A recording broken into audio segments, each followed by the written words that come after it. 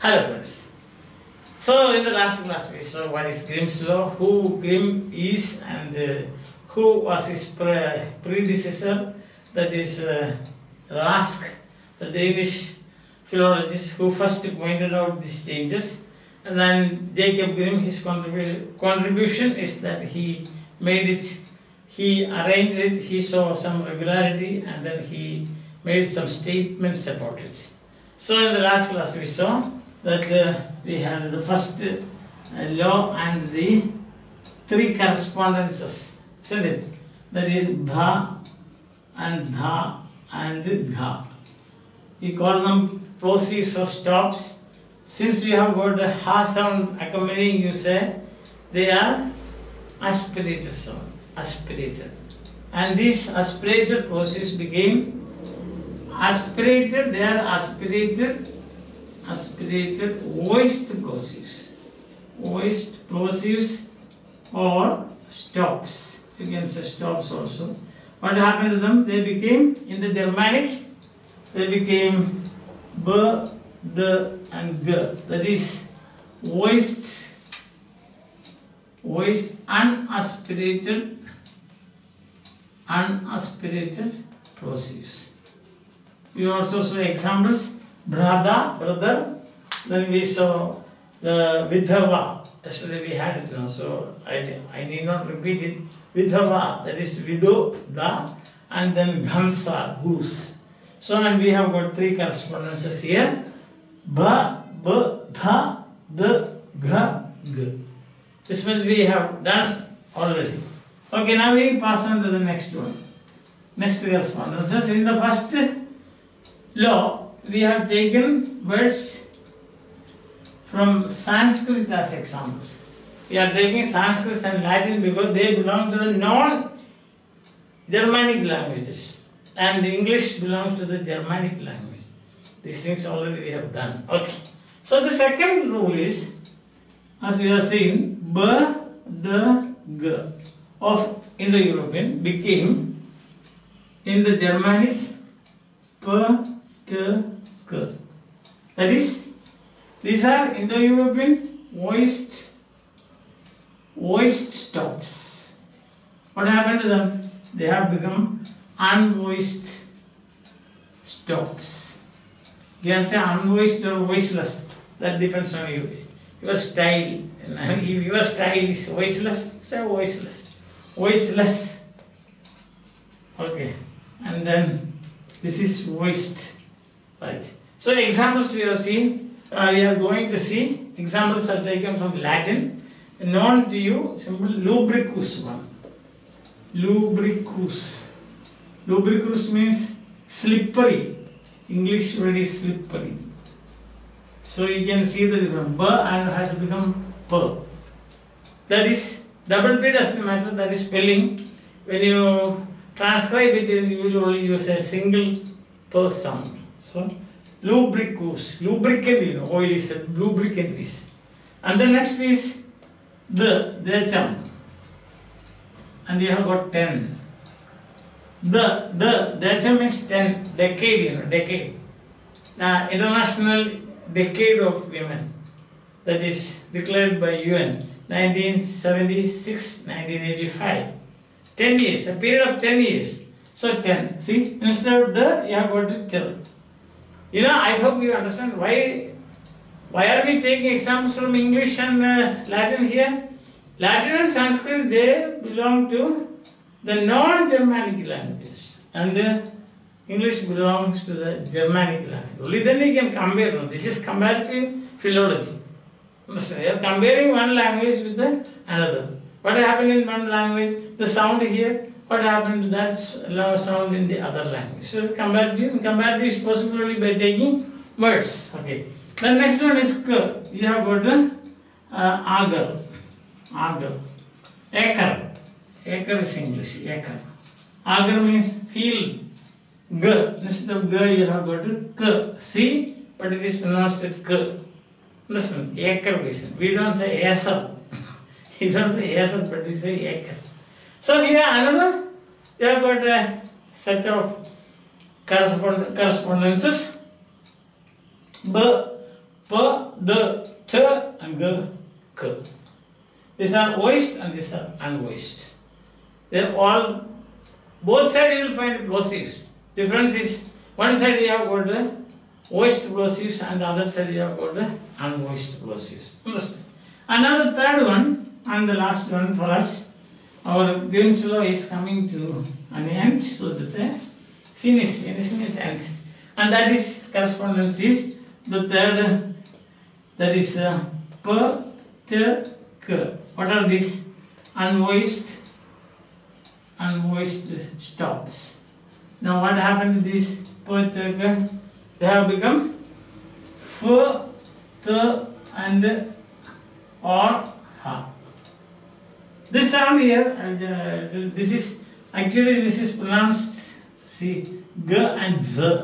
Suppose you say g and z, unvoiced. Now here both are voiced.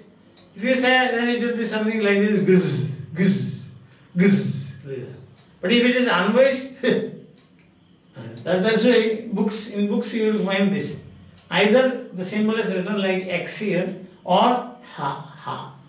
Better, I think that for us to understand it's better, David Crystal, he gives this sound. But some other book you can see this. I will show you David Crystal's book just now, say 2 or 3 minutes time. Yes. So unvoiced stops became unvoiced fricatives.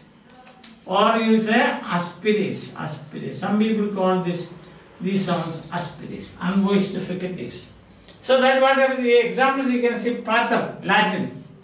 Pater. That is not, paternal angle comes from this. Paternal angle and maternal angle you have got. So pater is father in English. Pater is Latin. Pater. And then you have got the truss. T-R-E-S, truss. Third. Spelling is this one, but the sound is this. This is the sound. Third. Tertius means third. Truss means 3. Sorry. Tertius is third. But the sound is 3. See that? 3. So the sound is third. You can see third. And the next is centum. Latin. Centum means 100. From there we have got centenary. Centurion, a person in charge of 100 persons. An officer in charge of 100 persons, you got centurion. Roman centurions. You remember, if you know Bible history, one day a centurion went to Jesus Christ. This is a person who is in charge of 100 soldiers. So it's centum, and that is 100. So you can see the correspondences here. That is ha here, k here, t here, t here, per here, and for here. This is the. So with this we can conclude the GIRMM'S law. Understand? These are the 9 correspondences.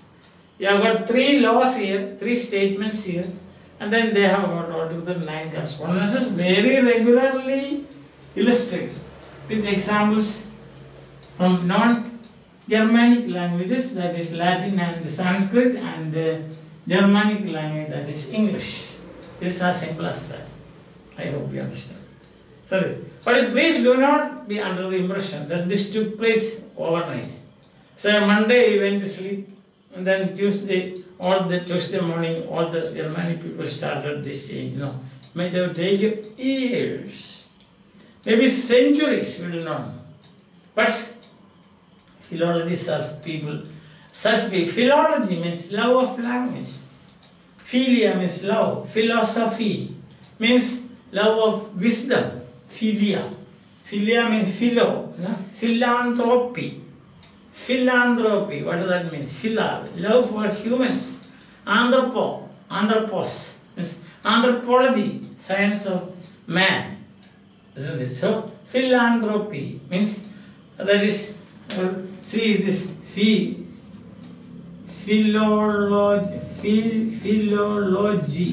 That means philia here. Philia. Greek this. Philia means love. You have got many sentences. Logos means word. means language. Verb means language.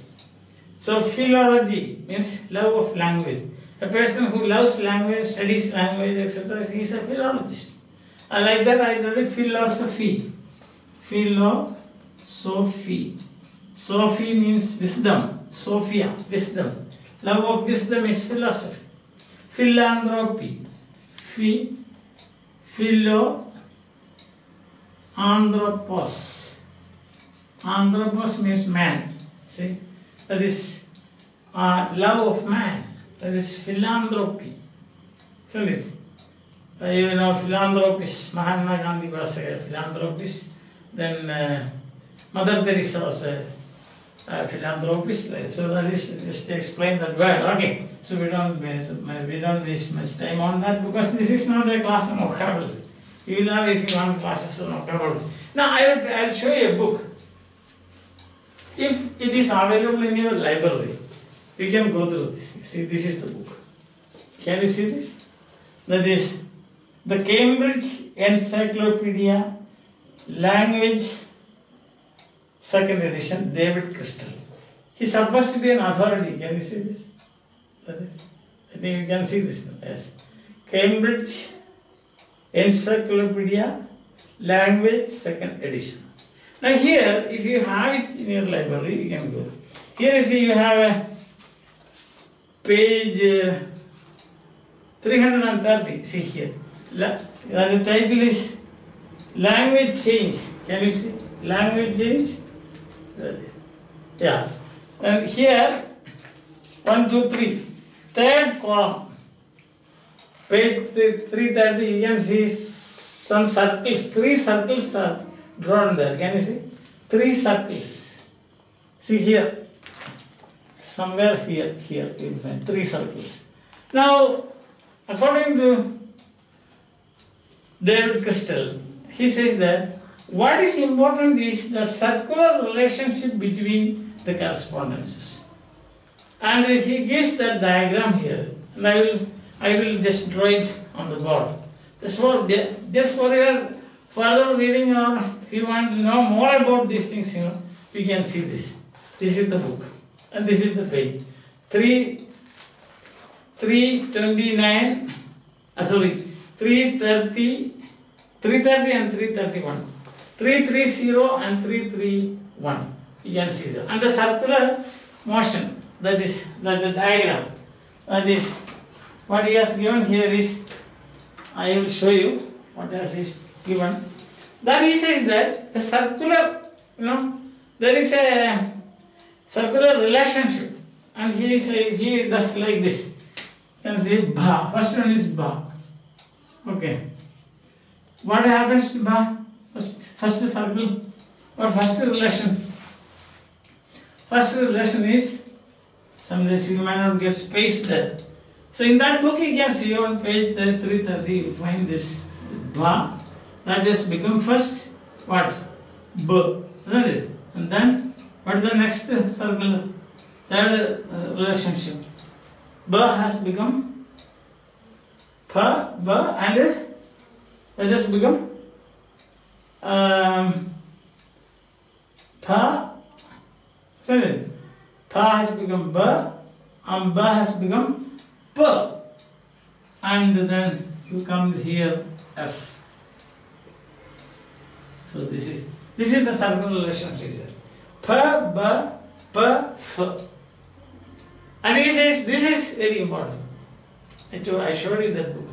So the circular relationship between correspondences. So this is circular relationship between correspondences. That is its major feature. Its major feature, Grimm's philosophy. Now if you put it like this, you can see ba, that has become first is b, and b, that has become p, and p, that has become f. That is the final product. In between we have s. You can see the circular relationship. Alright. The next one, of course, it is like this. Says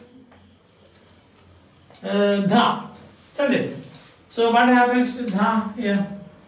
Dha, you have, first it will become d, and then it will become t, and then it will become th. That is it. Isn't it? Th, the, t, the, t, the. Isn't it? Isn't it? So you can see like this. This the has become the has become the t, and t has become th. Right? So the t has become th. Now the third one is, in your answer book, if suppose you are answering a question on Grimm's law, you can draw this diagram. That is, it's an authority, The crystal is an authority. And the next one is, of course, you have got the ga. First it becomes ga, and then it becomes, ga becomes what? Ga becomes ka, isn't it? Yes, ka, and then this becomes ha. Look at that. So this is how the circular, you can do it in a much better way, because for one thing I am not I don't know much about drawing. I am very weak in that. And secondly, the space also. And if you have got a canvas or something, you can very well do it. Show it in your answer book. And then you can write this quotation like this. You can say, what is it? The circular relationship between correspondences is its major feature. It means Grimm's law's major feature. So the third one you can say, that is ga has become ga has become ka, isn't it? Ga has become ka as, and ka has become ha. That's it. Kendum handa. This is. So this is. With this we come to the end of Grimm's law. I think it is clear to you. If you have time enough, and if you are interested in this, then of course you can draw this diagram also in your answer book. Not only that, you get clear picture how that is evolving like this, changing. I think it is. Hope you have understood it. If I have made a mistake, you should point that out. Because it is a da, ga, etc. The possibility of making mistakes, and if I have made mistakes, definitely you can point that out. Alright? So, I hope that you have followed me, you have enjoyed this class very much, and then it will be good if you understood it. It's a great pleasure for me, and also a pleasure for you. With this optimistic note, for the time being, let me say goodbye. Bye. Tomorrow we will see Karl Werner's law. Tomorrow next class. What is Werner's law? Werner's law, if you don't know Grimm's law, you cannot understand Werner's law. So I give you 24 hours for you to go through this and make a thorough study of this. The 3 statements and 9 correspondences, and how is it in the circular relationship that is shown by David Crystal, etc. I think that you got some idea. About change, in some people I tell you, there is just one more example is this. Some people say, that thing that you eat, it's called buri. Some people say buri, isn't it? Buri. Buri. Yes. So some people write it like this, buri. Some people pronounce it as a puri. See that? Puri. So then you can say, where some people have b, some other people have p. Just to show you the correspondence. Suppose I have heard South Indians pronouncing this as a puri, but North Indians, I was in North India for many years. In fact, I had my education, everything in Indore. Indore city. I was a student of Indore Christian College, Indore. Yes. So I have both the South and North. And then, I was there for about 10 years in Mathew, in the Indore city. Indore city is my city. So Buri. So there they say Buri, but here in South India they will say Puri. So you can make a law. What is the law? That is, wherever the North Indians use, in North India, wherever North Indian people use b, in this particular word, South Indian people use p. You can say, if you want, you can make a row like that, but I don't know whether it will stand the test or not. Okay. So, bye. Have a nice day.